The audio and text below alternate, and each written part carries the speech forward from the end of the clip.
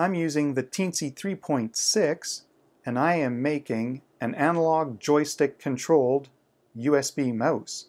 I'm using the push button as a mouse left click button just for testing. I'm not doing a complete mouse with all the scroll wheel and right mouse click buttons. And then there's this switch here which controls the LED for one thing, but it turns on and off the joystick control. So if this is plugged into a computer and the LED here is on, this will control the mouse. If I press this button, the LED goes off and I'm no longer sending mouse controls. I bought two of these a while ago, and it's an analog joystick, so it has a 10K potentiometer for X and Y, so you can move any directions and your 10K pot is going to adjust. It also has a push button here so you can push down, and the pinouts are ground, and they call it plus 5 volts, but it could be whatever you want as long as you don't exceed the power rating. And then you just have the wiper of the pot for X and for Y, and then the switch. There's no onboard pull-up resistor for the switch, so it's open, and then when you press it, it gets connected to ground.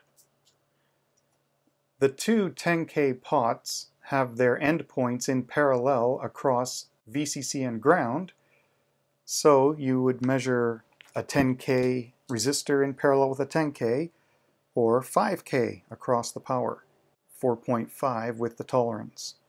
So I'm using digital inputs 0 and 1 for the mouse on and off mode, as well as the left click button, and then analog input 0 and 1 for the analog X and Y joystick controls. So being plugged into USB, I can update the firmware in here, and then as soon as it reboots, it starts acting as a mouse. With the joystick positioned so these header pins are on the left, X is horizontal and Y is vertical.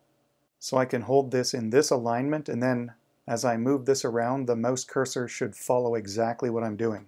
I chose to put my Teensy 3.6 board to use. I've had it for a while, and all I've done is blink an LED so far. It's a 32-bit 180 MHz ARM Cortex-M4 processor. We have a 3.3 volt output that can handle 250 milliamps max, and I wouldn't try to be going anywhere near that, but just a couple of GPIO driving a couple of 10K pots on an analog joystick should be perfectly fine.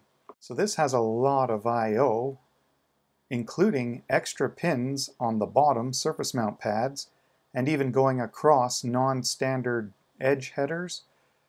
It's crammed in so much. Some of the text is written sideways and tinier fonts, but I've only populated the two edge rows because I want to be able to use this in a breadboard. So I'm going to be using digital inputs 0 and 1 for buttons, and analog 0 and 1 for the mouse X and Y axes. In order to use the Teensy within the Arduino development environment, we have to install the add-on Teensy-Duino. So once you've installed this add-on, you get several more options in the menus of the regular Arduino development environment, and you would select which Teensy board you have, and if you're doing special USB things like acting as an HID keyboard, mouse, joystick, etc. controller, you would choose this under USB type. This is all in the Tools menu. Otherwise, it basically runs the same.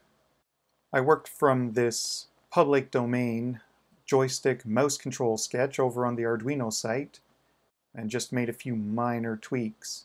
I've got a mouse enable button, which is a separate push button on the breadboard next to the Teensy.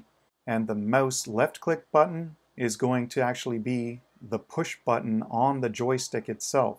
My X-axis is on analog 0 and Y is on analog 1. And I'm using the onboard Teensy LED to tell if we are controlling the mouse or if we are disabled. There's some variables here involved with scaling the analog axis readings and figuring out where the center is in the readings, because when the joystick is not being pressed, it's going to be about halfway, give or take some tolerance. So They're just setting a maximum range of 12, and they're saying the center is 6. And they're setting a threshold of 12 divided by 4 is 3. So that means if the joystick is centered, it's not being pressed, the scaled readings are going to be around 6. But in order to trigger that we have moved, and it's time to move the mouse cursor, we have to have moved at least 3 away from center. So that's the threshold.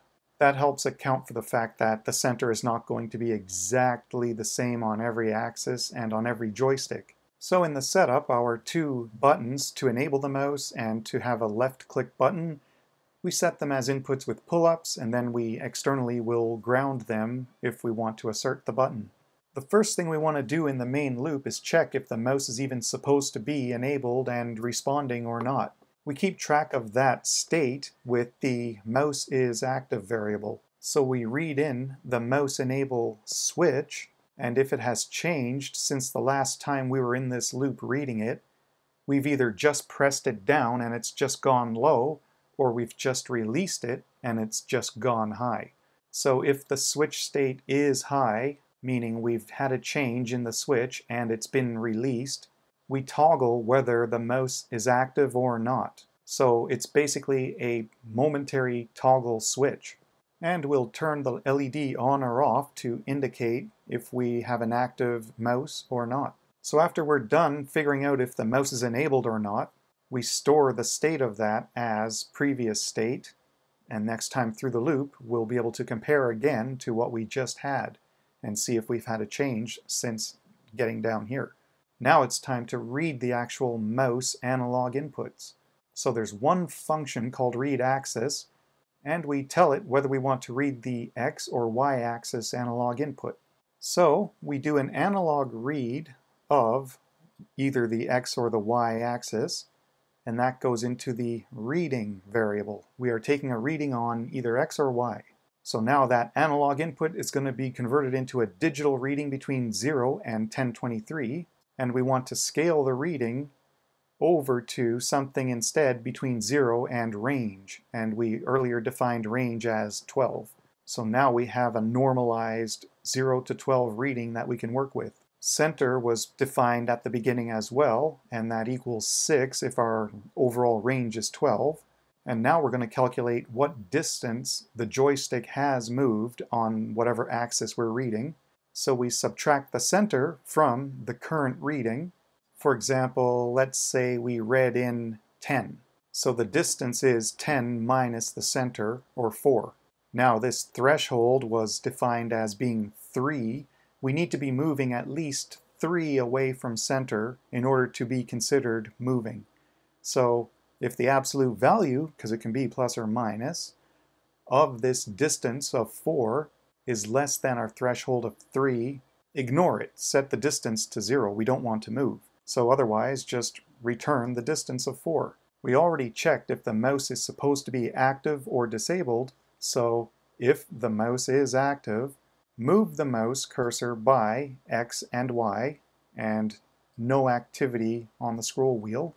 And next, check if there has been a left mouse click. So we do a digital read on the left mouse button input, and if it equals low, that means we're currently pressing it. So we can check if the mouse left button is already currently recognized as being pressed.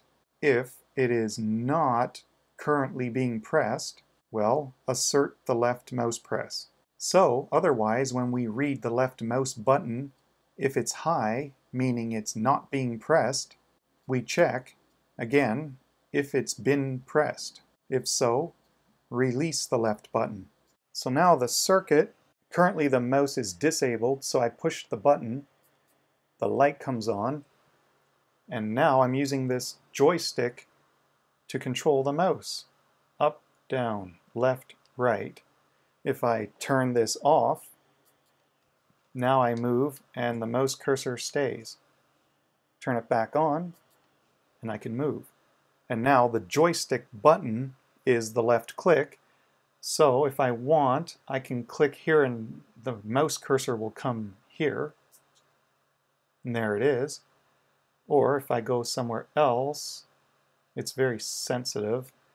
If I click and hold and then drag the mouse, I can highlight stuff. And then I release, and then I can move around, and I've got this stuff highlighted.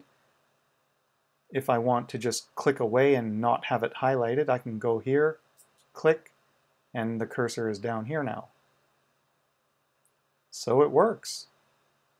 And I can go any direction, diagonals, just like a regular mouse.